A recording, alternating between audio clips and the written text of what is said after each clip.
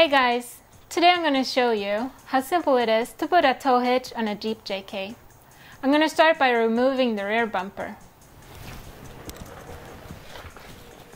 Unbolt the bumper at both the passenger and driver side.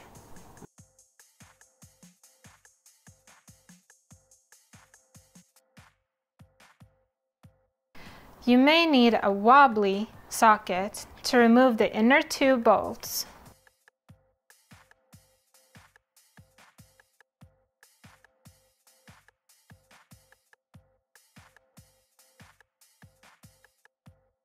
With the bumper out of the way, now we can mount the hitch. Insert the 4 hitch bolts along with 4 flat washers. Install 1 flat washer and a nylon lock nut onto each bolt.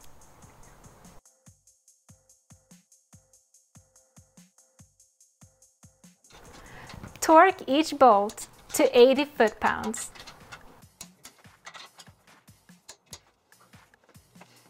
As you can see, you might need a little help to torque the bolts to 80 foot-pounds.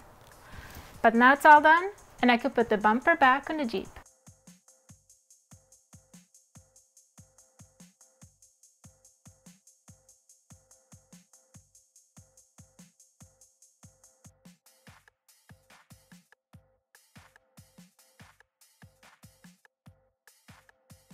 With the bumper all tightened in place, now we can install our wiring harness. The wiring harness will be installed on the driver's side taillight, and to remove the taillight, you only do the inner screws.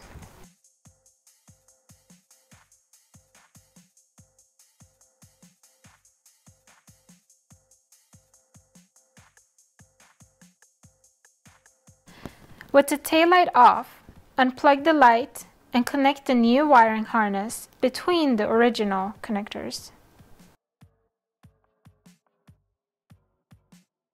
Feed the trailer end of the harness into the body and out through the bottom foam liner. Be sure to pull enough wire so that the trailer plug will reach the hitch. Attach the wiring harness to the taillight. Feed all the wires through into the body and then reinstall the taillight.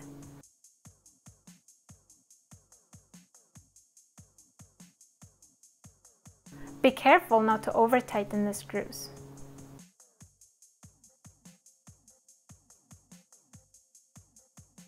Attach the wiring harness to the frame rail and cross member using the push-in connectors.